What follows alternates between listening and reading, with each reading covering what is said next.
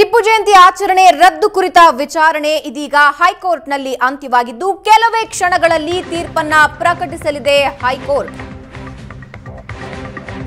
ಟಿಪ್ಪು ಜಯಂತಿ ಆಚರಣೆ ವಿರುದ್ಧದ ಕುರಿತಾಗಿ ವಿಚಾರಣೆ ಸಂಬಂಧ ರದ್ದು ಕುರಿತಾದಂತಹ ವಿಚಾರಣೆ ಸಂಬಂಧ ಹೈಕೋರ್ಟ್ನಲ್ಲಿ ವಿಚಾರಣೆ ಅಂತ್ಯವಾಗಿದ್ದು ಕೆಲವೇ ಕ್ಷಣಗಳಲ್ಲಿ ತೀರ್ಪು ಪ್ರಕಟಿಸಲಿದೆ ಹೈಕೋರ್ಟ್.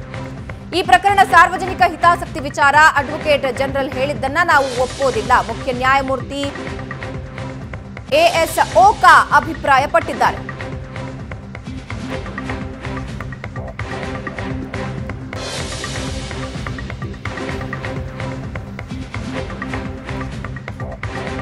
ಕೆಲವೇ ಕ್ಷಣಗಳಲ್ಲಿ ಹೈಕೋರ್ಟ್ನಿಂದ ತೀರ್ಪು ಹೊರಬೀಳಲಿದೆ.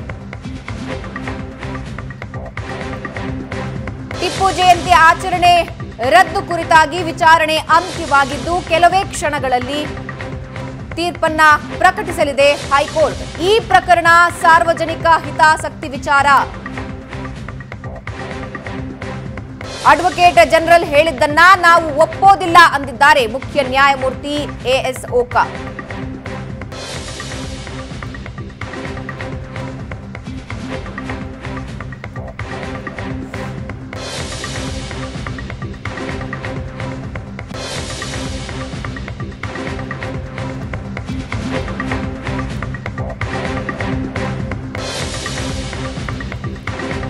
ಈ ಪ್ರಕರಣ ಸಾರ್ವಜನಿಕ ಹಿತಾಸಕ್ತಿ ವಿಚಾರ. ಅಡ್ವೊಕೇಟ್ ಜನರಲ್ ಹೇಳಿದ್ದನ್ನ ನಾವು ಒಪ್ಪೋದಿಲ್ಲ ಅಂತ ಮುಖ್ಯ ನ್ಯಾಯಮೂರ್ತಿ ಎಎಸ್ ಓಕಾ ಅಭಿಪ್ರಾಯಪಟ್ಟಿದ್ದು ಟಿಪ್ಪು ಆಚರಣೆ ರದ್ದತಿಯಿಂದ ಯಾವುದೇ ತೊಂದರೆಯಾಗಿಲ್ಲ.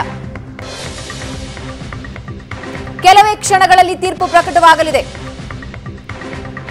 ನ್ಯಾಯಾಲಯದಲ್ಲಿ ವಿಚಾರಣೆ ಅಂತ್ಯವಾಗಿದ್ದು ಕೆಲವೇ ಕ್ಷಣಗಳಲ್ಲಿ ತೀರ್ಪು ಪ್ರಕಟಿಸಲಿದೆ ಹೈಕೋರ್ಟ್.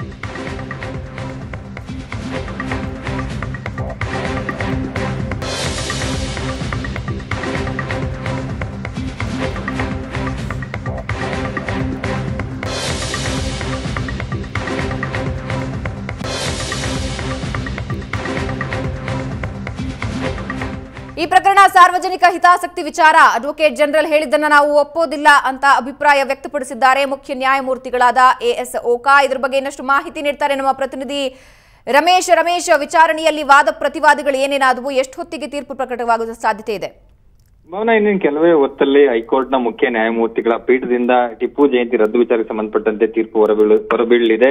ಅಂದ್ರೆ ಈ ಒಂದು ಅರ್ಜಿಯನ್ನು ಪ್ರಮುಖವಾಗಿ ಅಂದ್ರೆ ಬಿಜೆಪಿ ಸರ್ಕಾರ ಅಧಿಕಾರಕ್ಕೆ ಬಂದ ಕೆಲವೇ ದಿನಗಳಂದ್ರೆ ಸಚಿವ ಸಂಪುಟವೂ ಕೂಡ ಇನ್ನು ರಚನೆ ಆಗೋದಕ್ಕೂ ಮೊದಲೇ ಕೂಡ ಮುಖ್ಯಮಂತ್ರಿ ಯಡಿಯೂರಪ್ಪನವರು ಟಿಪ್ಪು ಸುಲ್ತಾನ್ ಜಯಂತಿಯನ್ನ ರದ್ದು ಮಾಡಿ ಆದೇಶವನ್ನ ಹೊರಡಿಸಿದ್ರು. ಆ ವಿಚಾರನ ಪ್ರಶ್ನೆ ಮಾಡಲಾಗಿತ್ತು. ಅದರಲ್ಲಿ ಅರ್ಜಿದಾರರು ಏನು ಪ್ರಮುಖವಾದ ವಾದವನ್ನ ಮಂಡಿಸ್ತಾರೆ ಅಂದ್ರೆ ಜುಲೈ 26ಕ್ಕೆ ಬಿಜೆಪಿ ಸರ್ಕಾರ ಅಧಿಕಾರಕ್ಕೆ ಬರುತ್ತೆ, ಆದ್ರೆ ಸಚಿವ ಸಂಪುಟವೇ ಇನ್ನು ರಚನೆ ಆಗಿರ್ಲಿಲ್ಲ. ಯಾವುದೇ ಸಚಿವ ಸಂಪುಟದ ಮುಂದೆ ಇದನ್ನ ಒಂದು ಚರ್ಚೆಯನ್ನ ಮಾಡದೆ ಯಾರ ಅಭಿಪ್ರಾಯವನ್ನು ಪಡೆದೆ ಈ ರೀತಿ ರದ್ದು ಮಾಡಿರುವಂತದ್ದೇನಿದೆ ಸರಿಯಲ್ಲ. ಎಲ್ಲೋ ಒಂದ್ ಕಡೆ ಜಾತಿ ತಾರತಮ್ಯ ಅಂದ್ರೆ ಧರ್ಮದ ತಾರತಮ್ಯವನ್ನ ಬಿಜೆಪಿ ಸರ್ಕಾರ ಮಾಡ್ತಾ ಇದೆ ಅನ್ನುವಂಥದ್ದು ಇಲ್ಲಿ ಮೇಲ್ನೋಟಕ್ಕೆ ಕಂಡು ಬರ್ತಾ ಇದೆ. ಈ ರೀತಿ ಮಾಡುವಂತದ್ದು ಸರಿಯಲ್ಲ. ಯಾವುದೇ ಒಂದು ನಿಯಮಗಳನ್ನ ಬದಲಾವಣೆ ಮಾಡ್ಬೇಕಾದ್ರೂ ಕೂಡ ಒಂದಷ್ಟು ನಿಯಮಗಳಿದೆ ಅಥವಾ ಒಂದು ರೂಲ್ಸ್ ಗಳಿದೆ, ಅದನ್ನ ಬಿಟ್ಟು ಈ ರೀತಿ ಮಾಡುವಂಥದ್ದು ಸರಿಯಲ್ಲ ಅನ್ನುವಂತ ವಾದವನ್ನ ಕೂಡ ಏನು ಮಾಡಿರುವಂತಹದ್ದು ಅಧಿಕಾರ ಪರ ವಕೀಲರು. ಇದಕ್ಕೆ ಸಂಬಂಧಪಟ್ಟಂತೆ ಸಿಜೆ ಮುಖ್ಯ ನ್ಯಾಯಮೂರ್ತಿಗಳು ಕೂಡ ಎಷ್ಟು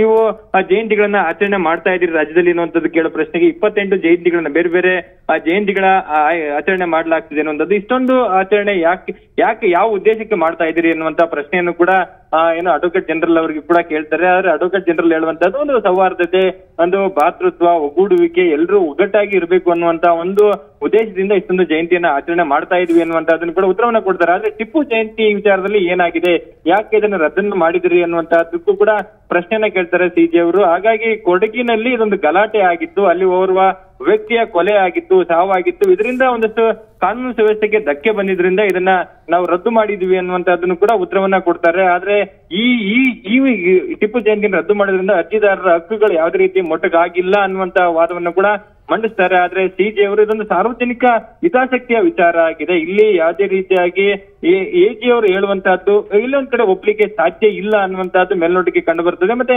ಕನ್ನಡ ರಾಜ್ಯೋತ್ಸವ ಆಚರಣೆ ಸಂದರ್ಭದಲ್ಲಿ ಕೂಡ ಸಾಕಷ್ಟು ಗಲಾಟೆಗಳಾಗಿದೆ, ಗೊಂದಲಗಳಾಗಿದೆ. ಅದನ್ನ ರದ್ದು ಮಾಡ್ಲಿಕ್ಕೆ ಆಗುತ್ತಾ ಅನ್ನುವಂತ ಒಂದು ಮರು ಪ್ರಶ್ನೆಯನ್ನ ಮುಖ್ಯ ನ್ಯಾಯಮೂರ್ತಿಗಳು ಎಜಿ ಪ್ರಭುಲಿಂಗ ನಾವಡಿಗರಿಗೆ ಕೇಳಿರುವಂತದ್ದು. ಅಂದ್ರೆ ಇವತ್ತಿನ ವಾದ ಮತ್ತು ಪ್ರತಿವಾದವನ್ನ ನೋಡ್ತಾ ಹೋದ್ರೆ ಎಲ್ಲೊಂದ್ ಕಡೆ ಅರ್ಜಿದಾರರು ಈ ಒಂದು ಟಿಪ್ಪು ಜಯಂತಿಯನ್ನ ರದ್ದು ಮಾಡಿರುವಂತಹದ್ದು ಕಾನೂನು ಬದ್ಧವಾಗಿಲ್ಲ, ಇದನ್ನ ಮತ್ತೆ ಇವತ್ತು ನಮ್ಗೆ ಆಚರಣೆಗೆ ಅವಕಾಶವನ್ನ ಮಾಡಿಕೊಡ್ಬೇಕು ಅನ್ನುವಂತ ಒಂದಷ್ಟು ಮನವಿಯನ್ನು ಕೂಡ ಮಾಡಿರುವಂತಹದ್ದು. ಆದ್ರೆ ಸರ್ಕಾರ ಮಾಡಿರುವಂತಹದ್ದು ಸರಿ ಇದೆ ಅನ್ನುವಂಥದ್ದನ್ನೇ ಅಡ್ವೊಕೇಟ್ ಜನರಲ್ ಅವರು ಪ್ರತಿವಾದವನ್ನ ಮಂಡಿಸಿದ್ದಾರೆ. ಇನ್ನೇನು ಕೆಲವು ಹೊತ್ತಿನಲ್ಲಿ ಈ ಒಂದು ಸಾರ್ವಜನಿಕ ಹಿತಾಸಕ್ತಿ ಅರ್ಜಿಗೆ ಸಂಬಂಧಪಟ್ಟಂತೆ ಒಂದು ತೀರ್ಪು ಹೊರಗೆ ಬೀಳುತ್ತೆ. ಅದು ತೀರ್ಪು ಯಾವ ರೀತಿಯಾಗಿ ಇರುತ್ತೆ ಅನ್ನುವಂತಹದ್ದು ಈಗ ಸದ್ಯಕ್ಕಿರುವಂತಹ ಕುತೂಹಲ. ಭಾವನಾ. ಎಸ್, ಧನ್ಯವಾದ ರಮೇಶ್ ನಿಮ್ಮೆಲ್ಲ ಮಾಹಿತಿಗೆ. ಕೆಲವೇ ಕ್ಷಣಗಳಲ್ಲಿ ತೀರ್ಪು ಪ್ರಕಟವಾಗಲಿದೆ.